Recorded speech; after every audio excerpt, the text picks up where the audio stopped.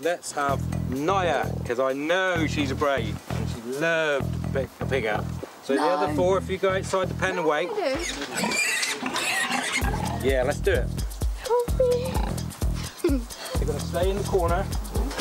Okay, so let's This is Naya's chance to prove she's serious about getting through farm camp. Go, Naya! Go, Naya! Well done!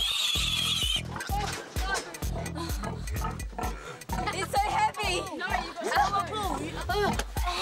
I had a pig, but it was really heavy and it was like really hairy and really disgusting. Spurred on by Naya's bravery, Lewis is catching a piglet too, that seems to be struggling with all the noise. They are quite loud.